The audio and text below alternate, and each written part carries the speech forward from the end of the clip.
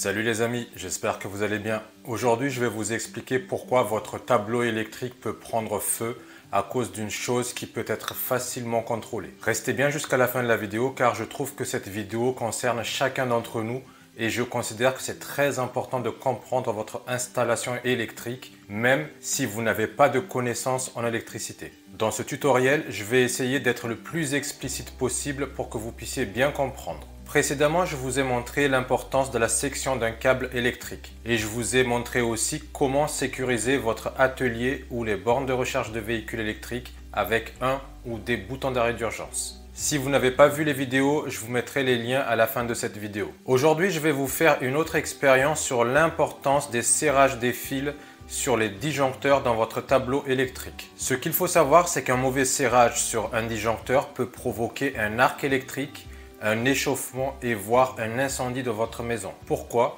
Je vais essayer de vous expliquer le plus simplement possible. Sur mon installation qui est ici, plus précisément sur ce disjoncteur 16 A, j'ai fait un mauvais serrage. Sous ce disjoncteur, je vais alimenter cette lampe qui a une puissance de 0,5 watts, ce qui me fait environ 0,002 ampères. À votre avis, comment va réagir mon circuit? Normalement, à l'instant T et voire des années, mon circuit ne va pas réagir. Pourquoi? Ici, ma lampe a une très petite charge. De ce fait, l'intensité consommée par ma lampe est tellement petite que même si j'ai fait un mauvais serrage, mon installation ne va pas prendre feu. Par contre, ce qui est possible, c'est qu'à chaque mise en service de ma lampe, cela peut provoquer un mini arc électrique au niveau de mes connexions sous mon disjoncteur.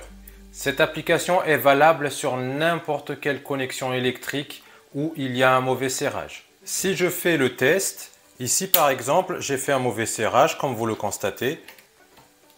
Quand je vais mettre ma lampe en fonctionnement par exemple, vous constatez que ça fonctionne parfaitement. Il n'y a pas d'échauffement sur mon câble, j'ai aucun souci. Et cela peut fonctionner pendant des années. Maintenant, toujours sur ce circuit, mes fils sous mon disjoncteur mal serré, si j'ajoute une charge plus conséquente, comme par exemple ce barbecue électrique, cela signifie que le courant qui passe dans mon circuit sera plus élevé. Si mes fils sont mal serrés sous mes connexions qui sont ici, cela va créer un échauffement et un arc électrique plus conséquent.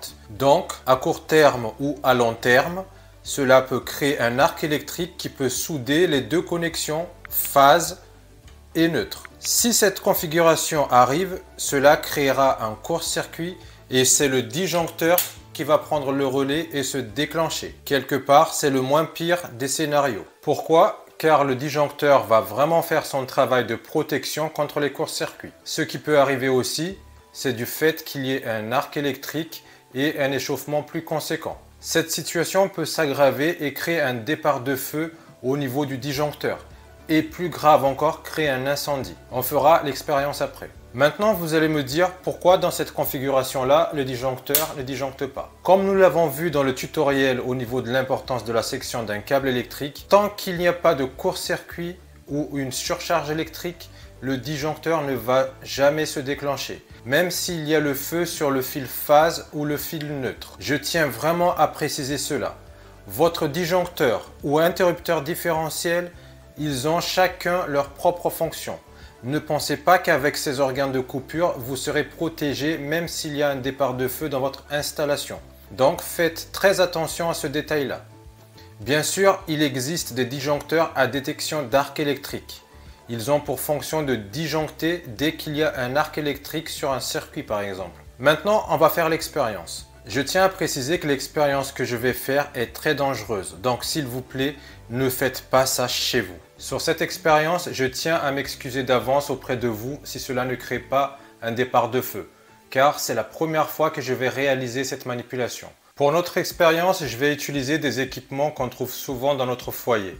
Je vais donc faire fonctionner sur mon circuit protégé par ce disjoncteur 16 A, ce barbecue électrique, ce petit chauffage électrique et enfin un aspirateur que je vais un peu éloigner pour éviter le bruit. Comme vous le voyez sur mon installation, le disjoncteur, je l'ai un peu éloigné de mon interrupteur différentiel pour des raisons de sécurité et pour éviter de polluer l'interrupteur différentiel en cas de départ de feu. Sur l'interrupteur différentiel, j'ai également mis cette bobine à émission associé avec ce bouton d'arrêt d'urgence dans le cas où ça tournerait mal. Pour information, si vous voulez savoir comment câbler un bouton d'arrêt d'urgence, il y a un tutoriel complet sur ça dans la playlist qui se nomme Sécurité électrique. Je tiens à faire une petite parenthèse avant de commencer l'expérience.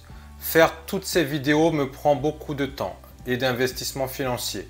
Si vous voulez soutenir la chaîne, n'hésitez pas à cliquer sur le lien dans la description. Une dernière chose, s'il vous plaît, je vois beaucoup de mes vidéos qui sont téléchargées et publiées sur les réseaux sociaux.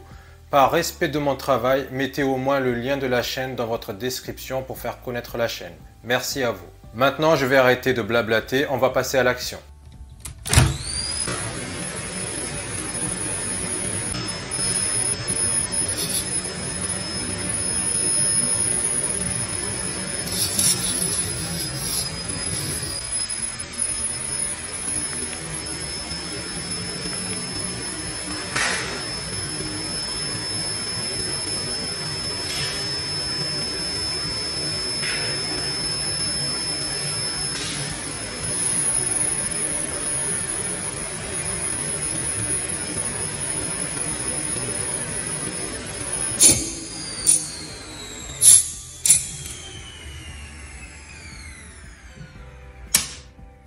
Comme vous le voyez, j'ai remplacé mon disjoncteur 16 A par du 32 A et mon fil phase par du fil souple pour avoir plus d'effet arc électrique et départ de feu rapidement. Je tiens à préciser que cette expérience que je viens de faire est une expérience qui peut arriver s'il y a un mauvais serrage au niveau de vos organes de protection dans votre tableau électrique. Normalement sur du fil rigide, cela met plus de temps, voire des années avant que ce genre de phénomène arrive. Le plus souvent, ce qui est très dangereux, c'est un mauvais serrage sur les grosses sections en fil souple qui arrive du disjoncteur général qui distribue vers les interrupteurs différentiels. Maintenant, je vais enlever mon fil phase pour qu'on puisse mieux voir les dégâts.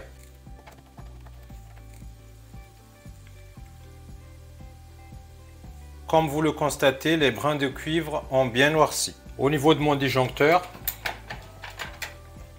vous voyez que le disjoncteur a bien noirci également.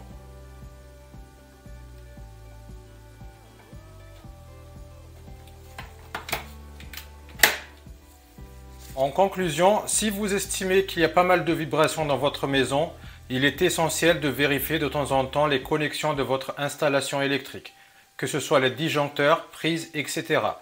Malgré toutes les précautions ainsi les modes de connexion, il peut arriver qu'un disjoncteur soit mal serré.